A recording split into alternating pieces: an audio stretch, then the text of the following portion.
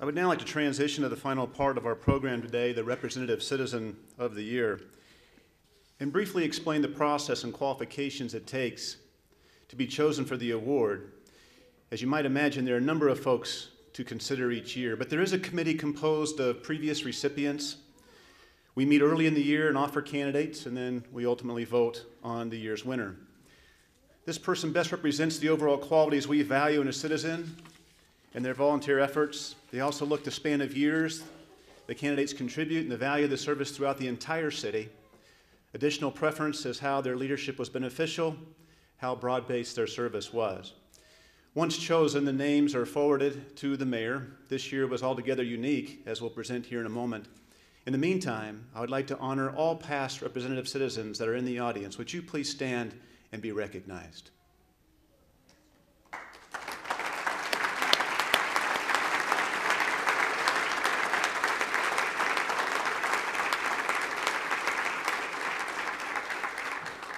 Thank you for your continued commitment to the city. In 2016, Bob and Becky Hardman were the recipients of the Representative Citizens Award. Please welcome Bob Hardman to present the 2017 Representative Citizen of the Year.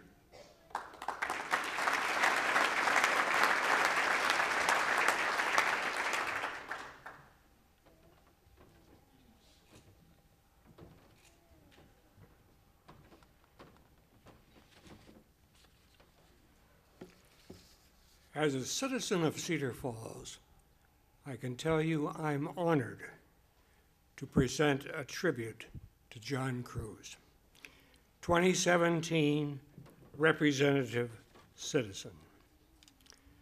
Several years ago, in his newspaper column, Scott Cowelty labeled our 2017 Representative Citizen a common sense, good-hearted man. Indeed, over the span of his adult life, John Cruz showed himself to be just that. The nation's youngest mayor at 22, John's continuing years as mayor of the city put that statement to the test and probably made him the most recognizable citizen in Cedar Falls. We greatly miss his presence here today to receive this award. Traditionally, the Representative Citizen Award goes to someone heavily involved in volunteer work, mostly unrelated to his or her occupation. In John's case, his calling to be of service to the community resulted in successfully running for mayor in 16 elections and serving 30 out of 44 years in that position. Over those years, he was willing to put himself on the line to help grow and develop this community we are all proud of. Born in Waterloo to parents who were small business owners, John, his parents, and 3 siblings moved to Cedar Falls in 1952. Graduating from Cedar Falls High School, he received an appointment to West Point, but after a year and a half, decided to transfer to UNI, receiving a BA degree in social science, an MA degree in history in the 1970s, and an MBA in 1991. During the years John was not serving as mayor, he sold insurance, worked for John Deere, was county treasurer, and on the city council. This range of experience was reflected in his support of local projects and his interest in new and innovative ideas. Time and again, when John would be approached by someone with an idea for community betterment, he would form a task force or committee to investigate and make proposals. That's how projects like the Community Foundation, the Blue Zone, the new Library and Community Center, the Hearst Center, the CFU CyberNet system, and the Industrial Park became realities.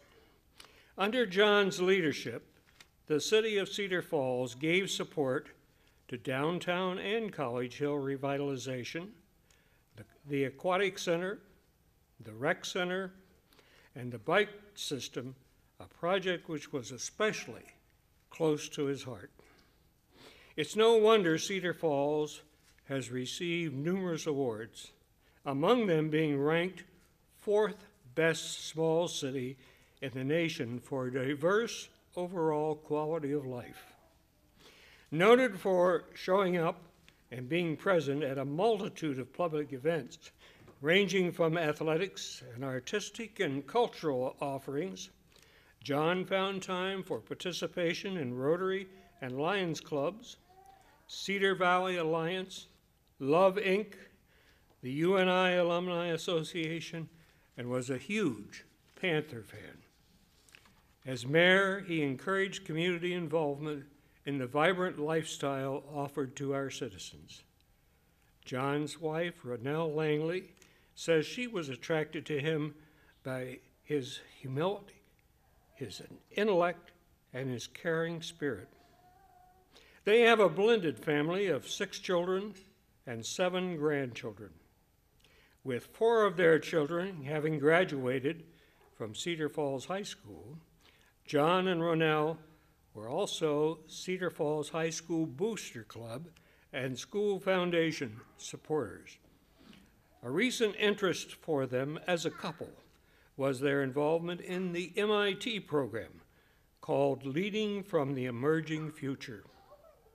Even in retirement, John was continuing to envision new things. During John's illness these past months, many wrote to him about their gratitude for his support and interest in them as citizens with special needs. Common sense, a good heart served John well in this community for which he had such deep affection. He recently told Ronelle, "If I had to make a speech, it would be 3 words. I love you, to my family, and to Cedar Falls." As a leader and as a citizen, it's clear John Cruz left the legacy of that love to the people of his city, who will continue to reap the benefits for many years to come. Please welcome Ronelle and son Ryan to the stage.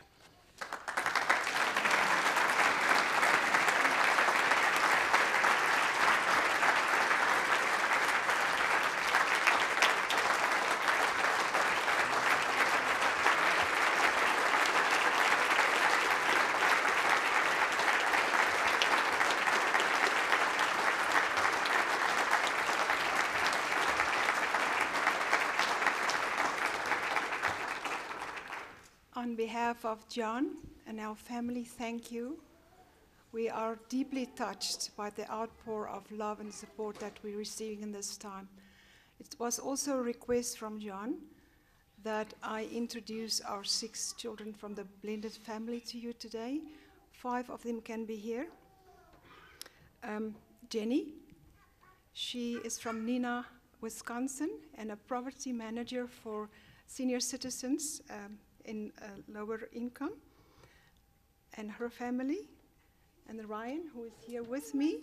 Ryan is an assistant professor in podiatry at Rosalind Franklin University in Chicago, and his family.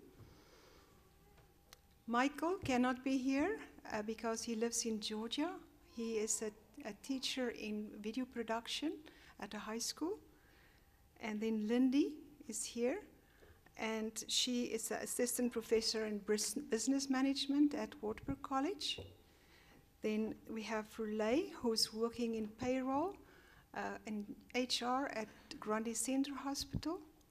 And we have David, who is graduating in business management at the end of this semester in May from the University of Northern Iowa. And at this point, I want to hand over to Ryan, because John asked him on behalf of the family to do his acceptance speech. John started off, he had one paragraph, and Ryan took it from there. Ryan.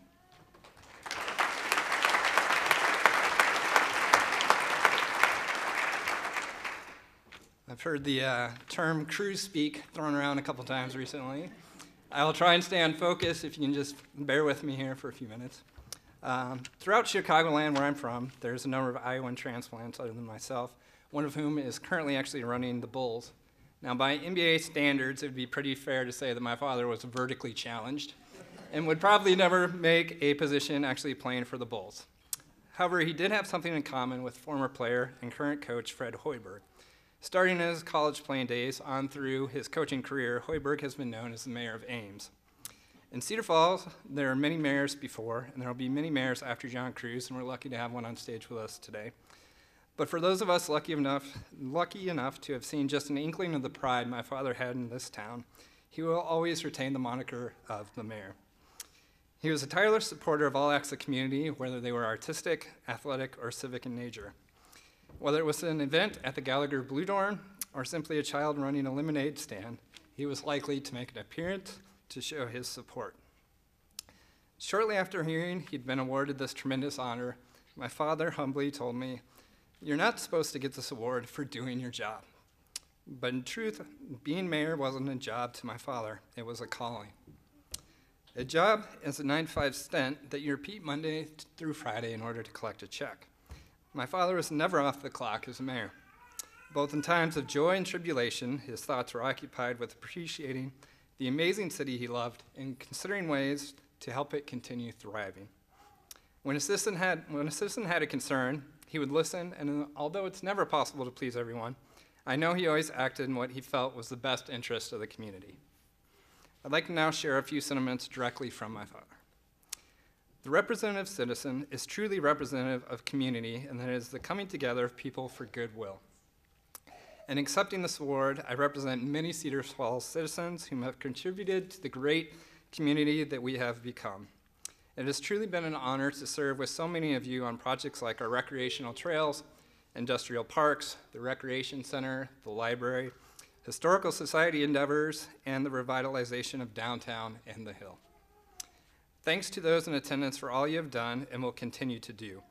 In considering honors, I am truly honored to have so much family here and want to say thank you to them for their continued support over the years.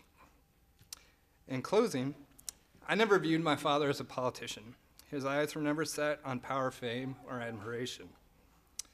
He was a civil servant with his attention squarely set on helping Cedar Falls become the best version of itself.